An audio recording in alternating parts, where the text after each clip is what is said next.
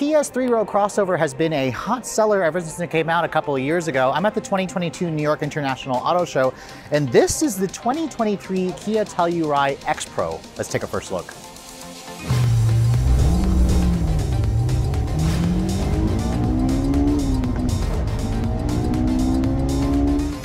So the Kia Telluride has been so successful for the company that they've actually internally named this car the Celluride. At least that's what the Kia PR rep has always told me. And I have to say, for 2023, they've made this car even more premium looking. And just looking at the design of the car, you can instantly distinguish it as a Telluride. It's got that bold front end. The Kia Tiger Nose grille has been updated. It's been enlarged. You have that new Kia logo. You have this new kind of texture piano black trim in the actual grille. A lot of these vents are going to be functional to allow cooling for the engine, and you can see the headlights. All Tellurides now come standard with full LED headlights. This model here, the X Pro, has a slightly more unique headlight. You can see, unlike the pre-refresh model, which had kind of like a square amber or white daytime running light, now they've got rid of that. You can see this is now the daytime running light along with the LED turn signal. The LED low and high beams are above it, and then you have LED fog lights down here. That's kind of a big difference between the Palisade and the Telluride, because remember, the two vehicles share the same structure. The Telluride has fog lights, and it has a more kind of blockier, more squared off, like kind of Range Rover shape to it. Now, this particular one here that I'm showing you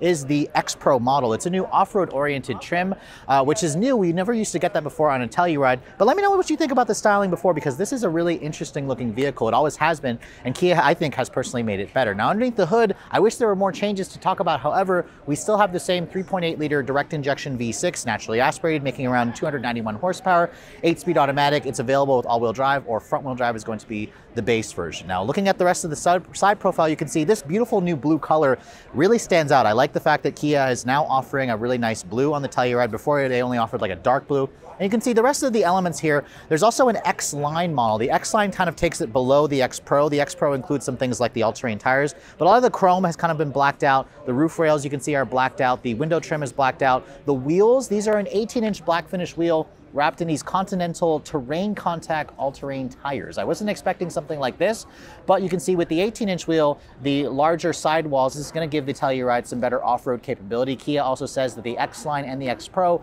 had its suspension raised up by nearly a half an inch. So we have probably just over 8 inches of ground clearance, which isn't a lot, but remember, this is still a three-row family-style vehicle, and it certainly helps to give the Telluride, the refreshed one, a slightly more aggressive look. Now, the rest of the profile you can see hasn't changed. This is a refresh. It's a very heavy refresh. This has been a really great seller for Kia since it came out. And then looking at the rear, you can see the taillights have been updated. So unlike the Palisade, you can see the full LED taillights have a slightly different look to them, a slightly darker tint to them. You can see Telluride is still spelled out at the back. There's also this X Pro badge over here to let everybody know that you have the more off-road oriented model. And then down here, you can see the rear bumper diffuser has been slightly updated. The exhaust trim hasn't changed. You can see this tester here has a tow package, because I do want to mention that Kia has increased the towing capacity by about 500 pounds. So this one here now maxes out at around 5,500 pounds for max towing. Now, looking at the cargo area, just like the Palisade, there is a ton of space back here. When you have all the seats up, you can see there's just under 19 cubic feet of space, which is one of the largest in the segment. There's also here an underfloor storage area where you can actually put several things where you could hide underneath here. But unlike the Palisade, however, the Palisade offers the ability to kind of power fold these seats down. You can see in the Telluride, they don't offer the power fold option. Instead, it's going to be a manual fold. But when you have these seats down, you have just under 40 cubic feet of space. Fold that down and it expands it out to just over 80 cubic feet of space. So there's a reason why everybody in America, a lot of families in America, want this vehicle. And the large interior is definitely one of the reasons for it. So Kia did a great job on the exterior of the 2023 model, but they also really stepped up their game on the inside, especially when you talk about the premium ambience. Now, first of all, this X Pro model getting in, the door has a nice solid sounding thunk, and I'm greeted immediately by this new infotainment system, or this new instrument panel. You can see it's got that curved full display here. You've got a 12-inch monitor here, a 12-inch monitor here. This is Kia's latest infotainment system. It kind of stretches and forms a 24-inch display. These are two separate screens. This is what we've seen, of course, on vehicles like the new Kia EV6. The Sorento has this as well. I think it's a really nice addition. It makes the cabin feel a lot more premium.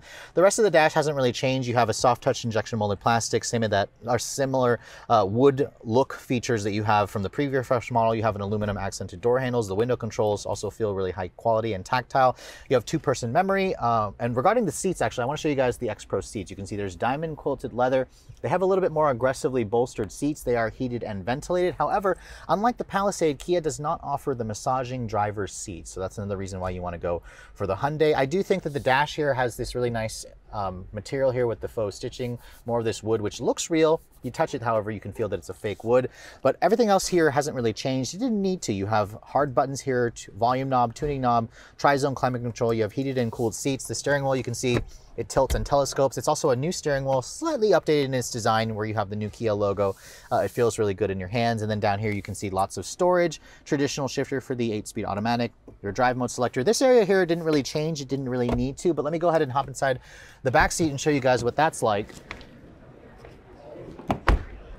This model here has the captain's chairs, which you can see, you can slide the seats forward and back. It gives you a ton of space. However, unlike the Palisade, you don't have those new headrests, which kind of like crimp up to form a pillow, which is a nice kind of luxury touch. But getting inside here, you can see the back seat has so much room. I mean, you can basically be a full-size adult and have so much space back here. The roof has this panoramic glass roof area where it's not like a full glass panel, but you can see this will open up and let in some more light. The one over the sunroof over the front seats actually is what opens. You have these manual sunshades, you have these vents in the ceiling, and of course the USB outlets. Just like the Palisade, Kia has upgraded the USBs where you have USB-Cs now in the back, you have a USB-C in the front. They all charge a lot faster, of course. You have cup holders, another power outlet, storage outlets over here. You have a nice little adjustable armrest here that lets you kind of get comfortable back here. And then when you hop into the third row, the Telluride also allows for space back here for adults. And that's one of the reasons why people want to buy these things. You can see, because the car is so wide, you can easily fit 3 people across. There's probably around 36 or 35 inches of legroom back here. It's really good, honestly. And because it's so wide, you could fit 3 people like my size to sit back here. It's not too bad. The floor is pretty low, although my knees are a little bit higher up. But unlike the Palisade, there are no heated third row seats, but you do have USB-C charging ports. You have cup holders back here. There's a nice view. There's LED lighting. So overall, this is still one of the top vehicles out there if you actually need to carry 6, maybe even 7 people. So over the last couple of years since the Telluride came out, the company has literally sold every one that they can build. Dealers can't get enough of these, and it's definitely reflected in the transaction prices. This car has always been in high demand. People have constantly paid sticker or above for the vehicle. And while I don't have final pricing yet of the refresh model, I only think the problem is going to get worse. This car has all the right changes. I think it looks great. I like the off-road additions that they added for the X Pro model. I think the interior is a winner. It looks a lot better. I am slightly sad that the Palisade offers a few more luxury touches, but it's just a reason why you want to go for the Hyundai. This is going to be the more rugged, boxier option. But the new Telluride will be going on sale later this summer, and Kia will announce pricing as we get closer to the on-sale date. I suspect it's not going to fray too far from the current model, which is in the mid $30,000 range, going all the way up to 50 grand. So this X Pro model, I suspect, will probably carry a $50,000 price tag before you factor in any of those dealer markups. But with all that said, hope you guys have enjoyed my first look video for Redline Reviews here at the 2022 New York International Auto Show. I'm Sofyan Bey.